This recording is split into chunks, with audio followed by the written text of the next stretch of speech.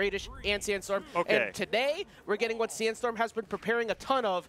It's going to be the Arcadia versus the championship winner itself, the Kaya. I'm starting to see why Sandstorm's talking about all those things about how Great Sword actually isn't the best weapon in the game because he's been very good for this. But yes, he's been running with the Arcadia the entire time. And Impala on the Kaya. So interesting to note, despite Kaya getting hit by a lot of balance changes, which were just all nerfs, Impala himself did state, I think these are the things that needed to be hit with the character, and I still think that the character is good. And that's why he's bringing it out here in Winter Championship, going up against Sandstorm, as both of them are kind of fighting off with their down six. They both, neither one of them wanted to be the one to budge first, which is incredibly impressive. Not to mention also, you have to think about this, Impala has a lot, has a huge target on him with the fact that this is the previous champ, and you have a lot to prove.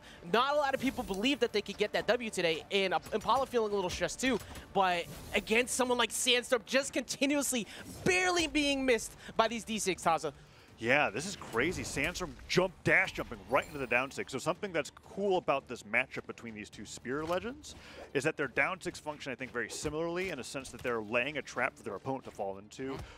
Impala holding the down six with a chainsaw effect to catch Sandstorm out of those jumps. Meanwhile, Sandstorm laying the trap on the ground to try to catch Impala grounded so that he can follow up with the finisher. That down air recovery just barely not comboing, but we'll see him go for that more often to finish off stocks with the Greatsword. Yeah, and this is the weapon that was really the big issue for pretty much everybody, whether it be Luna Godly or whoever, it doesn't matter. The bow was a problem in that previous game, but the D-Light Sarah is going to go ahead and at least get rid of that. That puts Sandstorm on the board. Yeah, it puts him on the board. He took an incredible amount of damage from Impala on the way through there, and Impala's at a state where downlight recovery, I think, will do it. Impala's incredible at landing signature knockouts with the bow. I want to see if he can get that down sig with the spear again. Probably looking for that dash jump in, but there's that down sig, and Sandstorm doesn't get the jump afterwards to get the pogo off of catching him with the signature. Yeah. And now he's looking for some more damage on the recoveries, but Impala's doing a great job escaping. Yeah, you cannot leave any damage on the board against Impala. He's going to start hunting for that Nair pretty soon. It's pretty much the main KO option he had back at BCX. But Impala is actually having a bit of a tough time. All of a sudden, toss getting in. There's the pogo. Weapon toss down. Do we get the closeout here? The weapon toss up. Pogo doesn't matter. Weapon toss down again, and he's already going to almost take that.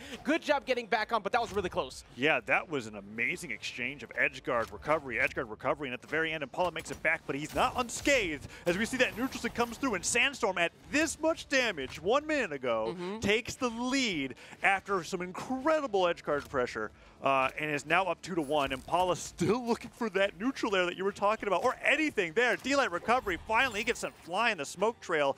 Just all sorts of colors there with how much damage Sandstorm had before he went and took off to the skies. That was intense too. We have an even game. Yeah, he was, like you said, that damage differential was so huge, and not just to mention, Impala kept reading Sandstorm a lot. So the fact that he finally got away from him like 5 times in a row, that was beautiful. D-Sig, and tries to follow up again to try and get maybe a panic recovery upwards. Nothing happens out of that, but Sandstorm's starting to cook.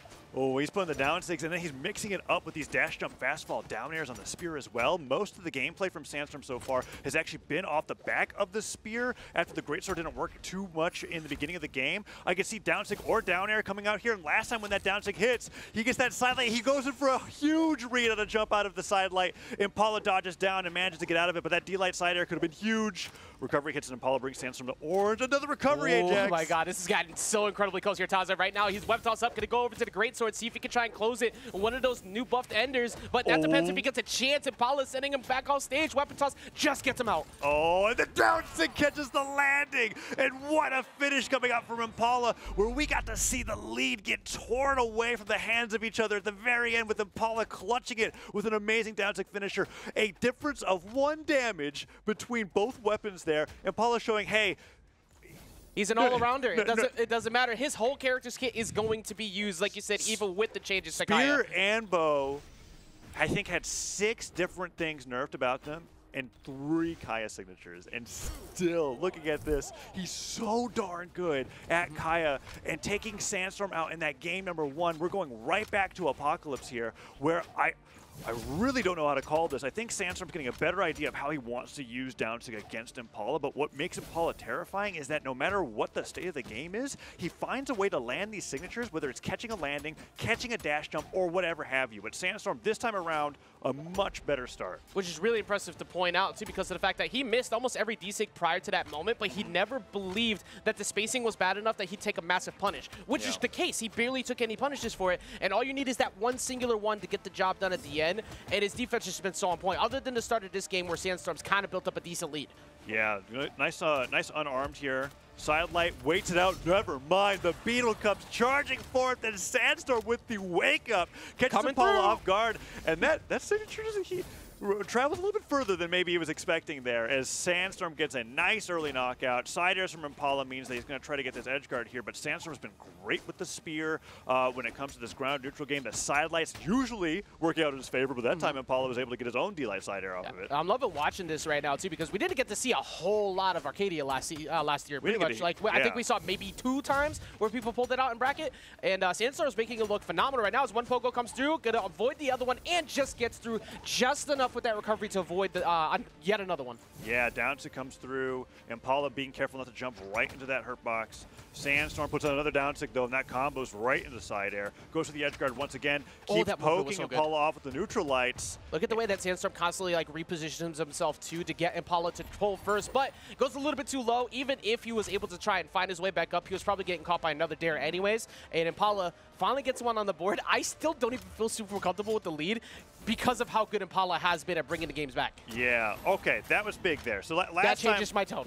we saw this exact same scenario, but with Sandstorm in that much red. And I was thinking, Impala, you've got what it takes to do exactly what Sandstorm did to you. And we might see that anyways, just with the stock difference here. Playing around that down tick quite nicely, gets back on the stage, but that down light goes a little too far in, and Impala really having trouble getting around the down tick pressure coming up from Sandstorm in the Arcadia. Yeah, he's lucky he was able to avoid it that time, because otherwise Sandstorm probably was going to go for a chase. He's up a stock, and you know full well Sandstorm will chase you deep off stage if he has the opportunity to do so, but he's not getting the reads on the dodges. He's instead just getting one hit apiece, and it's been a bit since I've seen a big string come out of Sandstorm.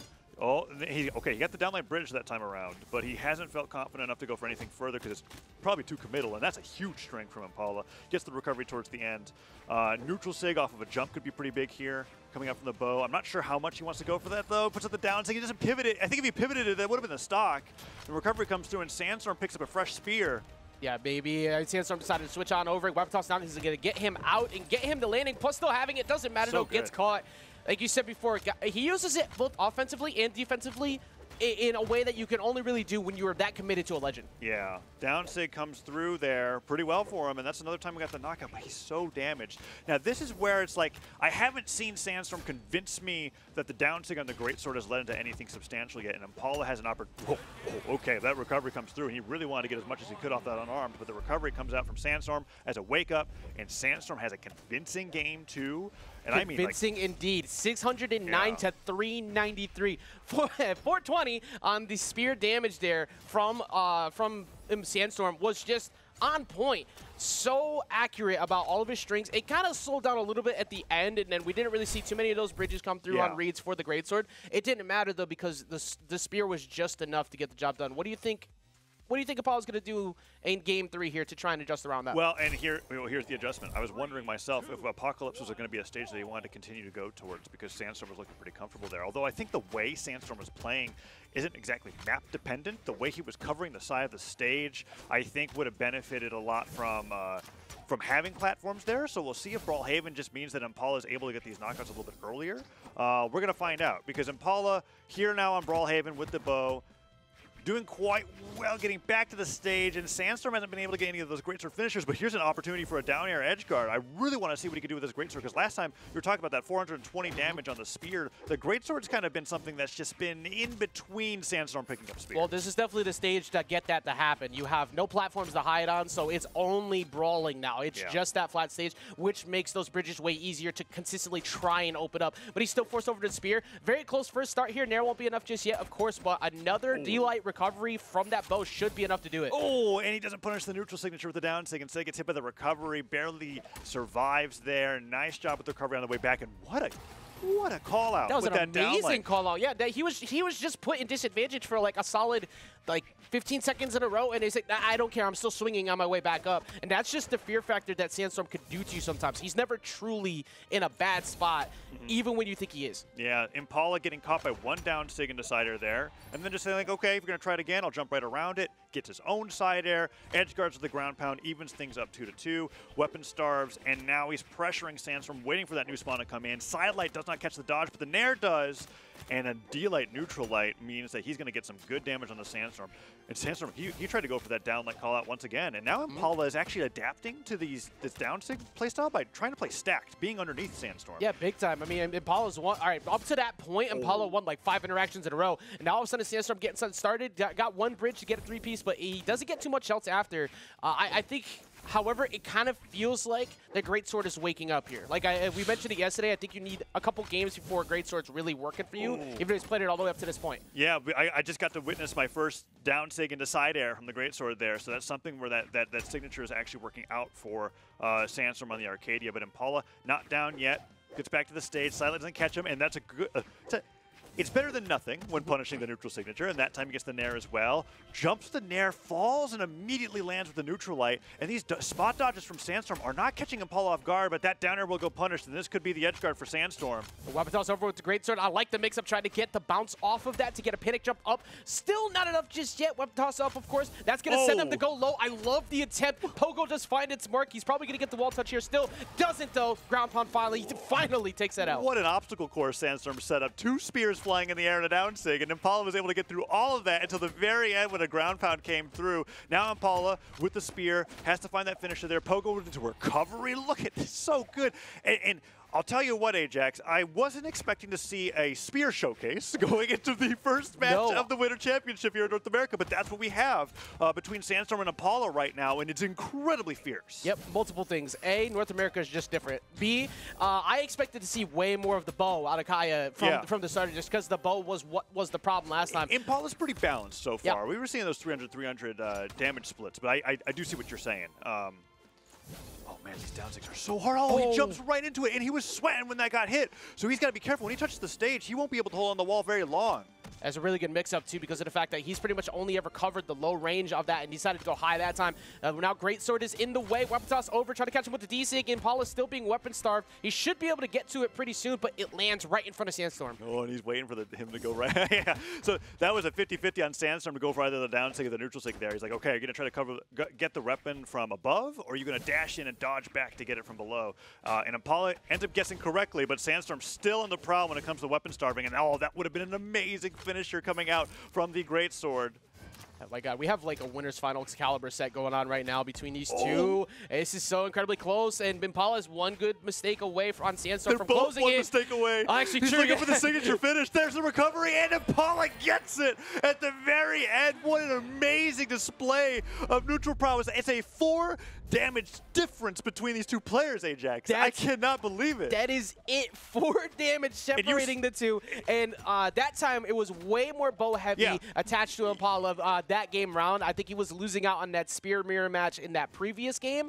And the bow here just got the job done. I remember one time where he had 5 to 6 interactions in a row, and Sandstorm just could not touch the ground. Yeah, and we were literally talking about that in the middle of the game, and I guess I just didn't really register that a lot of that damage was coming in from the bow, just because I mean, he had his spear in hand for quite a bit of that match. He just wasn't hitting with it just wasn't actually hitting him. So we're going to the small Fortress of Lions now, and Impala has Sandstorm on match point. This is the reigning world champion going over against, I mean, the knowingest player in Brawlhalla Esports. World champion. The GOAT, if you will, to many. If you join, like Sparky said earlier, if you've watched Brawlhalla for 5 minutes, you know about Sandstorm. But right now, the storyline's trying to change. He didn't get to that podium finish at BCX, but this time around he's put so much effort into this, so I don't count him out just yet. However, Impala's showing that was not a one-time fluke. He's still performing well. Yeah, and what I love about what Sandstorm has prepared for this is that this is an absolutely new play style of Arcadia that previously, that side sig's so good. That's the first time we saw Impala ever let that rip. He's so good at Kaya, Ajax, but what I was saying is that I do feel like a play style with Arcadia that was previously theoretical, or hypothetical rather, is being demonstrated by Sandstorm here now against Impala. And Impala, after 3 games, seems to have really cracked the case here. Down sig's coming through, but Impala is just going crazy here. Nice down sig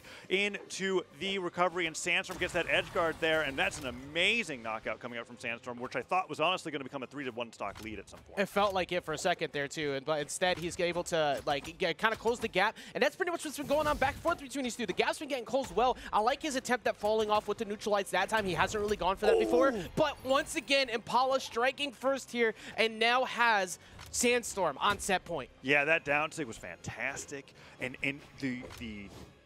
the pace of the game is changing in terms of when Impala is using these signatures. It no longer feels like it's a dash back, catch the landing thing. Impala is going in, pressuring Sandstorm to the corners, and then hitting him with these incredibly hard-hitting signatures and still getting the knockouts, catching Sandstorm in the air, getting the recoveries, goes for the neutral signature, and Sandstorm with the spear goes out the down, so gets hit by a Sarah, and now he has to be careful about the edge guard from Impala here. Goes out with that neutral signature, the owl does not connect, and Sandstorm with the double recovery could get the edge guard here with one good downlight. He gets it downlight side air. That's the second time that we've seen him have such amazing precision with catching the landings. That was perfectly placed to get him to land on a soft platform, too. He went for that double recovery and faded right underneath to bait him in the idea that that's what his safest spot was, and maybe he'd dodge a nair or another recovery. Instead, goes right underneath it and gets us to an even point. Oh. I want to see this go to Game 5 biasly, but at the moment, Sandstorm is making an effort. Oh, he goes up for the down air, mix up afterwards, and Impala slips right by. Landing opportunity here. Sandstorm does go over to the fresh spear. Looked like he wanted the old one. Side light, down light, side air. He goes in for that bread and butter, and now he's got the down six at the edge, and Paul has to go high, and the down light does not catch. The nairs are breaking up the pressure. This is that lineup of the previous game where Sandstorm was winning out on the deal, but this time around game number 4 here, Impala's spear has been looking much better, but he's going to make his way over to the bow. This is what's been getting worked on. It's already gotten 2 strings. Oh, the down that comes through. Sandstorm slips by. Impala with the bow. He knows he's got Sandstorm to the point where any signature that connects could possibly be the game. Sandstorm goes for that weapon throw, pick up down sig, and the recovery clips. Impala with no jumps makes it back. I thought Sandstorm would go for the downlight, but he likes to go in for those at the edge of the stage. The down sig hits Ajax. He's one signature away. It's not done just yet, but one more mistake will do it. Here comes the great sword. So does he get a recovery? Does he get a good read on him? Down recovery. And he gets into a game number 5. Sandstorm does not go down just yet, and we still get some more. This is the first match of the day, and we are already in what has been a phenomenal set. Oh my goodness. Ajax, this is everything I could have hoped for. I kid you not, when I went over and I saw like what I was like, where's Stream Q? I see Impala Sandstorm. Give me that, please. And this is exactly why. Only a 60 damage differential, but that was still so close. I like the slow-mo on that replay at the end there because we got to see that Impala was definitely still in hitstun at the end. And I was waiting to be convinced about the follow-ups from that maneuver from Arcadia. And Sandstorm is now showing exactly why he's trying to catch those landings on the Greatsword. He gets that recovery knockout, even on Fortress of Lions with a relatively high ceiling. And much to my surprise, we're back over here on Brawlhalla. Yeah, I'm pretty surprised considering how well, I mean, that was a really close game in general, but Impala was looking so good here. And I also remember back to the fact that this is chat's pick, prediction-wise, to take it all. So there is definitely some fan favorites going on, of course, for the GOAT himself to try and get this W here, but Impala is not making it easy at all, Taza. Yeah, for sure. And even after BCX, it was a little surprising to me to see Impala not even in that top 3. It was definitely fan favorites all the way through there. But there's more reasons than just being a fan favorite as to why Sandstorm can be so high in the viewer vote. So we see that down 6 air hit into side lane. Oh, that was such a great pivot down there. Okay, Sandstorm's really cooking here on this. He really game is. 5. Let him cook. He's currently over on the side, but he gets caught by a neutral air, so he's going to get back on stage. At least Impala, this is very dangerous. Impala is so accurate at finding that D-Light recovery when he needs to at the right points, but instead he gets caught, and that's going to be Sandstorm getting the first stock. Okay, the neutral sig. Sandstorm's gone for that a few times, and most of the times Impala was able to punish, and that one actually catches him. Now it's up to Impala here with the spear, falls to the side air, goes in a little bit too far, and Sandstorm repositions to get one neutral light punish. Impala reverses the position, and that nice, a little bit of an oomph there with the dash to dip down and get the down sig there. And that's why I was talking about the change in pacing with Impala as the set has gone on, whereas before it felt a lot more defensive, and now Impala's going out there with these defensive attacks and using them aggressively. We are so more used to seeing him go for slide cancel neutral sig on the bow compared to anything on the spears. So the fact that he's now switching it up is going to trip you up in those positions because you don't expect him to be down there with you. But right now he's down there and he's enjoying the show of the left side of the stage exclusively by himself. Oh, the down tick at the side light comes through, and Sandstorm just keeps putting out the pressure. Nair into recovery, doesn't hit. He's disarmed, and Sandstorm, he just slides out there with that attack. And now Impala can't even get a weapon.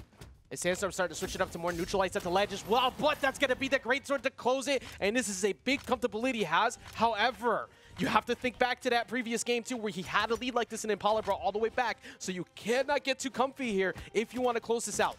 Oh, man. Yeah, you were absolutely right. And look at this. The Nair dodge just barely by Sandstorm. Impala tried to dash to pick up the weapon, but Sandstorm steals it away. And now with the spear on the edge guard, Impala has to work extra hard to get past this. Wall slip's going to be at 2. At 3, he gets neutralized off, and he hasn't been touching Sandstorm. Downlight side air, Dare dodges out of the way. Sandstorm continues the pressure, relentless. He won't back off right now, and he was a good reason for it. Like you said, you count down those resources. It was getting to the point where he could make that attempt at that Dare that he was looking for. But now goes in, doesn't get anything off the dodge, but he's starting to get some data, and the neutral sync misses.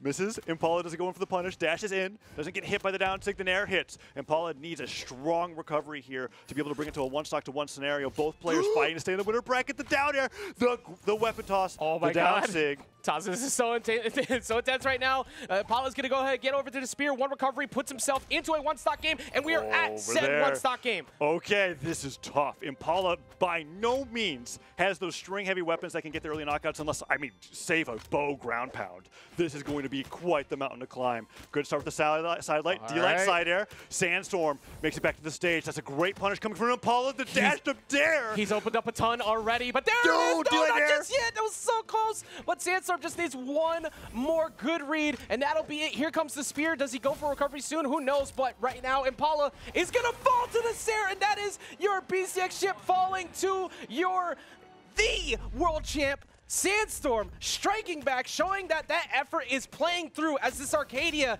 continues him through this top 32. Oh my goodness. By all means, this is an upset. Sandstorm at PR 27, not as active in the previous year as he was throughout most of Brawlhalla history, despite the credentials that he's got. Impala is the reigning world champion, and he just got taken down in Game 5, last stock by Sandstorm, who is, by all means, to me, a completely new breed of player in Brawlhalla with what he has prepared for the Winter Championship, how he's playing the Arcadia, and how he competed against Impala, who honestly looks even better to me on Kaya than he was at BCX. Yeah, which is crazy somehow.